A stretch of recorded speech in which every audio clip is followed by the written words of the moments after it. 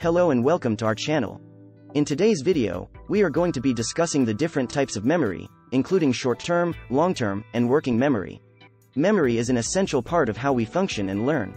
It allows us to store and retrieve information, and to use that information to guide our actions and decisions. But not all types of memory are the same.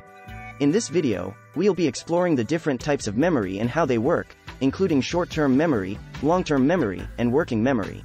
We'll be discussing the characteristics of each type of memory, as well as the strengths and limitations of each.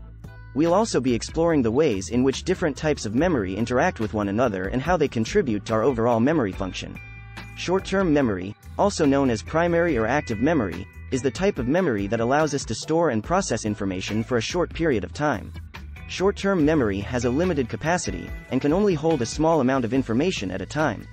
It is thought to hold around 7 plus or minus 2 pieces of information for approximately 20 to 30 seconds, although this can vary depending on the complexity of the information. Short-term memory is thought to rely on the neurotransmitter acetylcholine in the prefrontal cortex of the brain. One way to think of short-term memory is as a holding area for information that we are currently using or processing.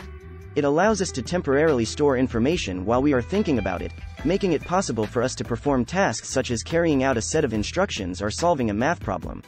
Short-term memory is important for a wide range of cognitive functions, including language processing, problem solving, and decision-making. Long-term memory is the type of memory that allows us to store information over a longer period of time. It has a much larger capacity than short-term memory and can hold an almost unlimited amount of information. Long-term memory is thought to rely on the neurotransmitter glutamate in the hippocampus, a region of the brain involved in spatial navigation and memory consolidation. There are two main types of long-term memory: declarative and procedural.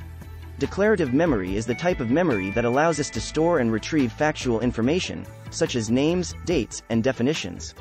It is further divided into semantic memory, which is the memory of general knowledge and concepts, and episodic memory, which is the memory of personal experiences and events. Procedural memory is the type of memory that allows us to store and retrieve information on how to perform certain tasks or skills. It is responsible for our ability to perform habits and routines, such as tying shoelaces or riding a bike. Long-term memory is important for a wide range of cognitive functions, including learning and adapting to new situations, and for maintaining a sense of personal identity and history. Working memory is the type of memory that allows us to store and process information for immediate use. It is a hybrid of short-term and long-term memory and is thought to play a central role in a wide range of cognitive functions, including learning, problem-solving, and decision-making. Working memory has a limited capacity, similar to short-term memory, but it is thought to be more flexible and adaptable. It allows us to manipulate and rearrange information, and to use that information to guide our actions and decisions. Working memory is thought to rely on the prefrontal cortex and the basal ganglia, regions of the brain involved in attention and executive function. One way to think of working memory is as a scratchpad for information that we are currently using or processing. It allows us to hold information in mind while we are thinking about it, and to use that information to guide our actions and decisions. In summary, there are three main types of memory: short-term memory, long-term memory, and working memory.